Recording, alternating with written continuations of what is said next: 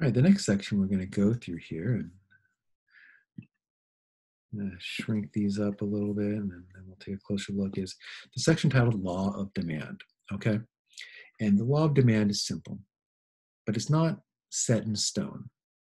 The higher the price, the lower the demand. The lower the price, the higher the demand. Okay, you can see here this what's called the demand curve. I told you guys I'm not into graphs, but the one graph that we will look at is the supply and demand curve graph. So here we go. Um, the higher the price, the less quantity demanded, and the lower the price, the more quantity demanded. So you can see that prices are really high. Look, not many people want to buy that item.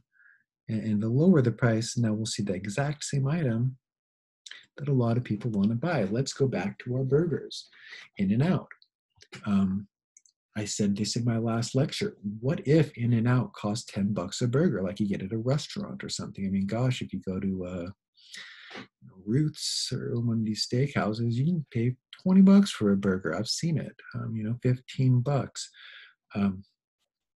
In-N-Out burgers are like $4, right? So part of the reason why the demand for In-N-Out is so high is that the price is relatively low. Okay, if the price was higher, then the demand, the quantity demanded, would be lower. And I'll bet that if you go to, I mean, like I mentioned, Fatburger.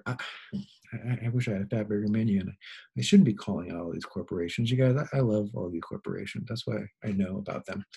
Fatburger's kind of expensive, when I grab just a basic burger for myself or my family. It's not going to be $4. And when I go to Fatburger, there's never a line.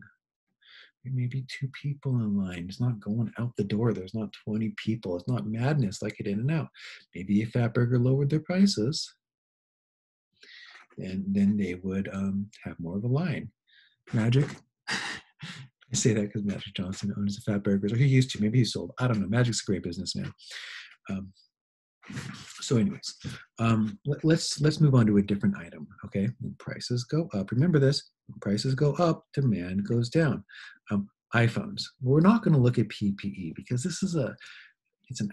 there's other circumstances that cause the demand for PPE to go up, and if that happens, like it's not just PPE. I mean, for example, if right now today it's snowing in Texas, right? It never snows in Texas. There's just some weird weather phenomenon. We know weather's been weird lately, okay? And many people suggest that scientists that it has to do with global warming or climate change.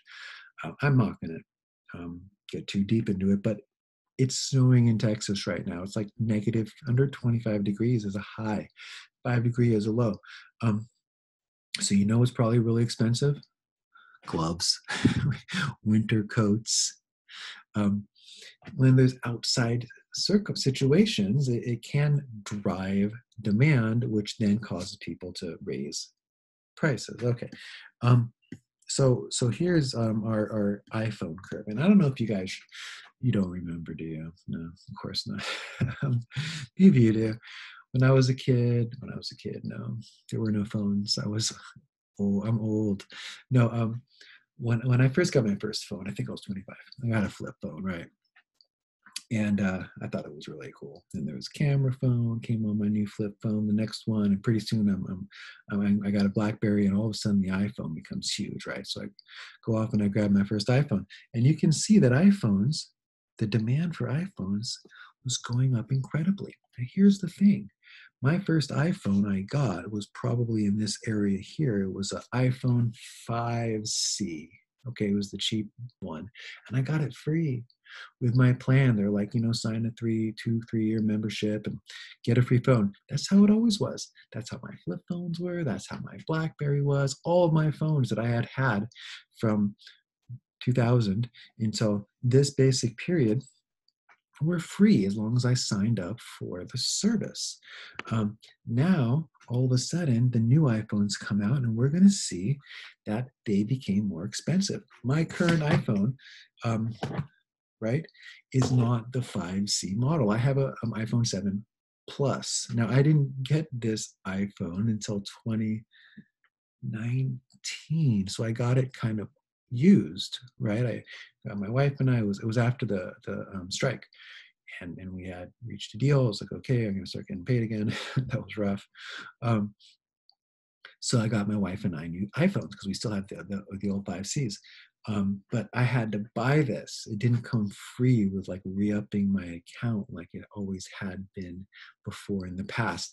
And what we saw was that demand dropped for iPhones. If you extend this out, we'll see it does eventually plateau, but there will never be this incredibly high demand for an iPhone because they're not going to be free anymore like they used to be. Sign up for an account, get one free. Hey, demand's through the roof.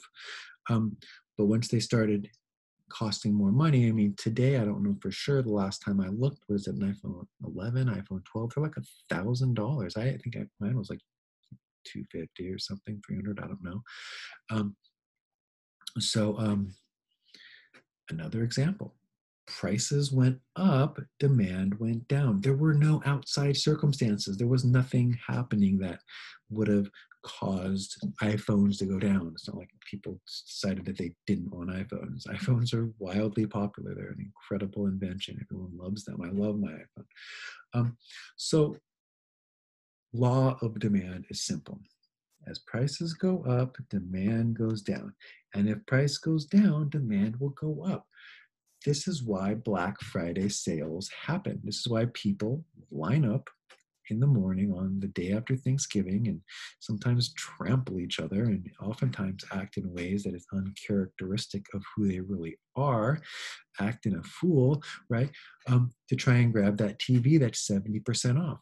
Why didn't you want that TV beforehand? Why wasn't there a line outside of um, Best Buy on the day before Thanksgiving to pick up that TV? Because it wasn't 70% off. So as prices goes down, demand goes up, so much so that people are gonna fight. Like they fist fight. Have you seen this?